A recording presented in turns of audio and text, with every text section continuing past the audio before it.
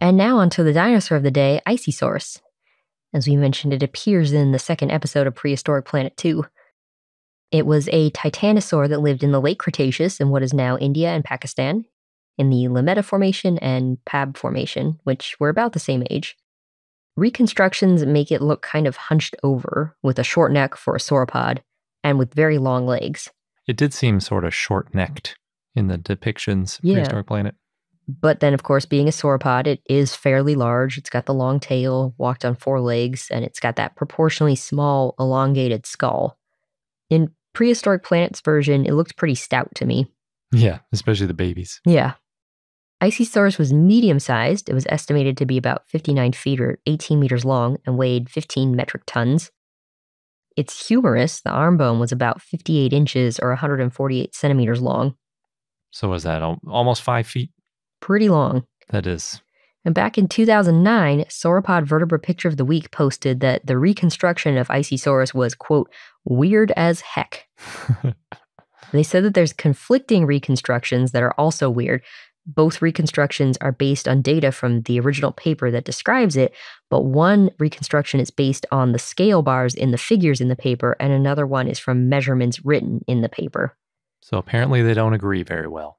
No, and the Sauropod Vertebra Picture of the Week, they did their reconstruction based on the measurements in the paper. Oh, really? I would have thought the picture. I think the reason was that it seemed that the measurements in the paper might be more accurate, but they ended with advocating for measuring the skeleton again to determine if it's the scale bars or the published measurements that are the accurate numbers. Oh, I see. Yeah. For some reason, scale bar is probably different than like an actual scale. I was imagining in the picture, you know, like how you can have a picture of the actual scale in it, but this is probably a bar that was added after the fact. Could be. Which you're probably right, might be a little more prone to error. They also wrote, quote, we know that Isisaurus must have been pretty darn weird because its cervicals are so short. Meaning its neck vertebrae. Yep. So it's got some interesting things going on. The type species is Isisaurus colberti. Originally, it was thought to be Titanosaurus colberti. It was named Titanosaurus colberti in 1997 by Sohan Laljain and Saswati Bandyopadhyay. The species name is in honor of Edwin Colbert, who's, quote, the foremost exponent of dinosaurs. The authors in 97 wrote, quote, the earliest record of titanosaurids anywhere in the world was established in India in 1877, which I wanted to quote because for whatever reason, I didn't know that before I read this paper. Yeah. But Titanosaurus was found in the Lameta Formation, and that's below the Deccan Traps. Titanosaurus is from India. Yes. Huh. What do you know? Yeah, when I hear Titanosaur, I think Argentina, not India. Yeah, the group Titanosaurs, but same. I guess that's what happens, though. We haven't done Titanosaurus as a dinosaur of the day yet. So we haven't? No. Oh, yeah. Weird. It is. Anyway, it was only fragments that were found, but that was enough at the time to name Titanosaurus. I actually don't know if I even knew Titanosaurus was an animal. Like I knew Titanosaurs, but I don't know if I knew Titanosaurus. Oh, I did at least know about Titanosaurus, but I didn't know anything about it. 1877. That's amazing. Yeah. Anyway, we're talking about Isisaurus, and those fossils were collected between 1984 and 1986. They found a well-preserved, partly articulated skeleton of 65 bones. Yeah, it included vertebrae, ribs, parts of the shoulder, left arm, pelvis, but it was missing a skull and hind limb and foot bones, possibly due to erosion. Okay. Yeah, because the way they depicted it, they sort of have it in more of like a Brachiosaurus type posture with the longer front arms than hind limbs. And that's probably because that humerus is so long. But without the hind limbs, it's always a little bit speculative. Although if they have the hips, sometimes you can get the angle of the back a little bit from that. So that can help. That's true. With these fossils, since it was so articulated, they think it was probably buried close to where it died. That helps too with the posture. It does. Isisaurus has differences in the tail vertebrae from other titanosaur species, including some more slightly curved surfaces, and there's some differences in the shoulder and the arm bones. So in 2003, Jeffrey Wilson and Paul Upchurch renamed this specimen to Isisaurus colberti. They reevaluated all Titanosaurus species and found only 5 of them to be valid. And they actually found the type species of Titanosaurus indicus to be invalid.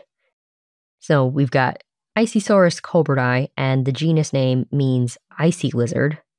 Or ISI lizard. Yes, because the name is in honor of the Indian Statistical Institute, which, quote, houses India's foremost collection of Mesozoic fossil vertebrates and whose scholars discovered and described the holotype skeleton. Yeah, and that's one of those where it's like, how do you pronounce it? It's an abbreviation. Yep. How do you pronounce ISI? We can't call it Isisaurus. That would be crazy. But in Prehistoric Planet, they go with Isisaurus, so that's what we're doing. Yep. I kind of like that they say I at the beginning of it, since it's ISI. Yeah. It was helpful. Thank you, David Attenborough. Now, other sauropods that were found in what's now India include, obviously, Titanosaurs, multiple species, fewer as of 2003 than before, but there's still multiple ones, and Dinosaurus. And Isisaurus lived alongside Dinosaurus. In 2011, Jeffrey Wilson, Paul Barrett, and Matthew Carano referred a, quote, nearly complete, relatively undeformed brain case, end quote, to Isisaurus. Nice. Yeah, and that brain case was found in Pakistan. They said that there hadn't been any systematic comparison between sauropods found in both the Pab and Lameta formations, and, quote, there remains a strong possibility that more of the remains collected from the Pab formation it will be referable to Isisaurus and Dinosaurus, end quote. It's also possible there's other Titanosaur species there.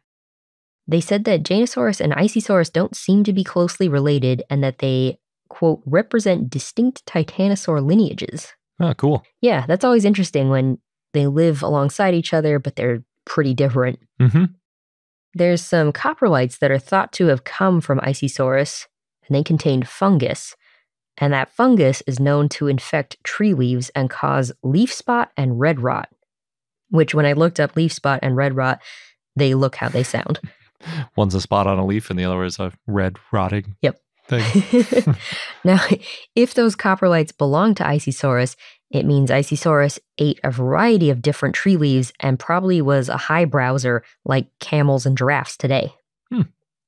Based on that fungus, Isisaurus probably lived in a tropical to subtropical climate. That's where fungus likes to grow. Now, other dinosaurs found around the same time and place as Isisaurus include abelisaurs like Indosuchus and Rajasaurus. And other animals that were around at the same time and place include fish, shrimp, gastropods, turtles, and crocodiles. Because they weren't just in volcanoes. Yes. For those of you who listen to our Dinosaur of the Day segment and you like it, please consider becoming a patron. We take new Dinosaur of the Day requests from our patrons and offer a bunch of other perks as well. So check out our page at patreon.com/iknowdino or click the link on the left.